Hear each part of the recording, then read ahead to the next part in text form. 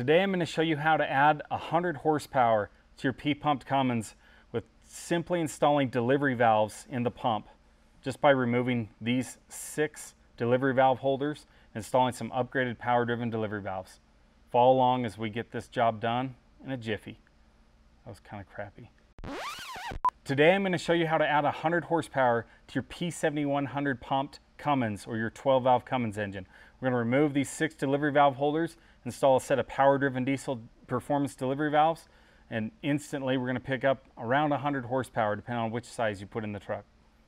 Okay, so we're going to show you how to put delivery valves in your P pump, your P7100 pump. First thing you're going to need, these have a special spline, so you need the spline to delivery valve socket. If you don't have one, buy one with it when you're getting your delivery valves. The spline socket fits on here. Now these barrels can rotate slightly, and that's how they adjust the calibration. They're held in by these little nuts that are torqued down, these little 14mm nuts. My recommendation, so that you don't risk breaking that loose, is when you're breaking this loose, give it a firm, swift hit with a 1/2-inch breaker bar when you're breaking these loose. So on the truck, it'll be easy because it's just going to go. I have to hold the pump with a hand, but I like to break them loose in kind of a firm motion.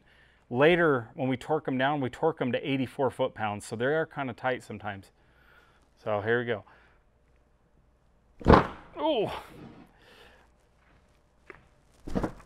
Yeah, I'm going to have to break them loose on the side here. Okay, this one's pretty tight, so we're going to lay it on its side on the bench because we can.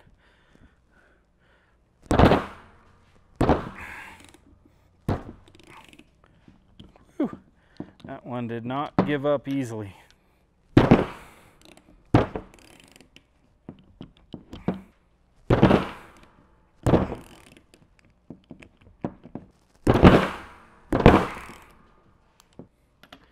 There's a little bit of friction because there's an O-ring at the top that comes up. A lot of times that gets kind of cut on the threads when it's coming out. Now this is a new pump, so the O-ring was pretty lubed. Now you want to kind of turn this over. Can you see this spring in here? There's a spring inside here that sits on top of the delivery valve. If you hold this spring in when you're coming out, nothing will fall out. That holds it all in there. And you take your new governor spring, or delivery valve, sorry.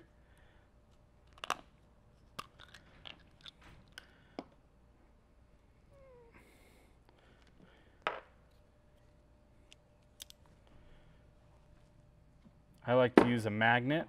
A little pen magnet works great. Lift the old delivery valve out.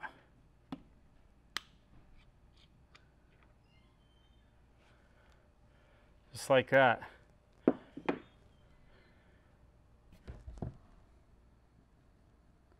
This one had 131s, which are a factory valve. So the delivery valve came out like this. The new one goes in the same way. If you have a 180 pump, the delivery valve will look almost like it's inverted. When you put these in, look at the instructions, but the big end goes down on the power-driven delivery valves. We also want to make sure there's not a little O-ring. Sometimes there's a little metal sealing ring under here. We don't want to reuse that. So I'm going to glance in here and make sure there isn't a ring. There isn't on this one. If you really want to be careful, you can carefully reach down with your magnet and you can check. But you don't want to touch the top of that plunger and mar it up. Those things are lapped to millionths of an inch, which means you drop a magnet hard on it, you can mess it up. New delivery valve goes in, drops straight down like that. This spring goes right onto the top of the delivery valve in the middle. Indexes. And we want to put our new O-ring on there. I'm not going to change it on this one because this is a brand new O-ring, so we just had this pump apart.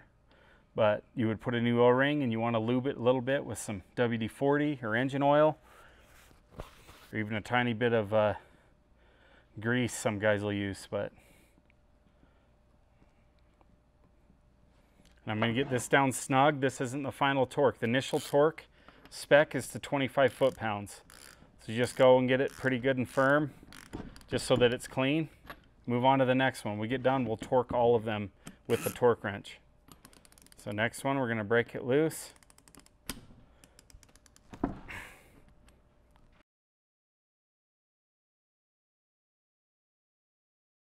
Okay, now that we've got all the delivery valves swapped, Remember, fish out these little copper crush washers. If you have a 160 or 175 horse truck, it has these, basically a 94, 95. 96 and newer, if it's the original pump, shouldn't have these little sealing washers. These are one-time use crush washer. If you try to reuse them under delivery valves, most likely your truck's going to have a little bit of a lope and a miss at idle. So don't leave these in there, like I did on the first two, and then I noticed them on the third one and went, oh shoot. So make sure you get all 6 of these out. Now to torque these, you need a torque wrench. Your initial torque is 25 foot-pounds. That's just to kind of get everything seated.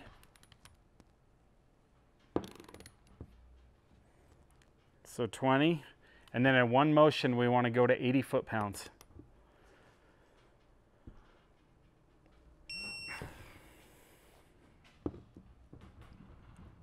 That's it. It's done. Repeat on all 6. Put your lines back on. Put your air horn back on. Fire your truck up. Generally, when you go bigger on the delivery valve, the idle will drop a tiny bit. So if you don't know how to set your idle, it's right back here on the pump. There's a 10 millimeter screw that throttles up to hit the, it throttles up, raises the idle, down goes down. There's a little jam nut on the bottom, so you got to reach in there with the 10 millimeter open end wrench to loosen the bottom nut, and then reach in on the top and raise it to raise the idle, or drop it down to drop your idle a little bit, and you should be ready to rock. Repeat on all 6. Slam dunk, easy 100 horsepower. Thanks, guys.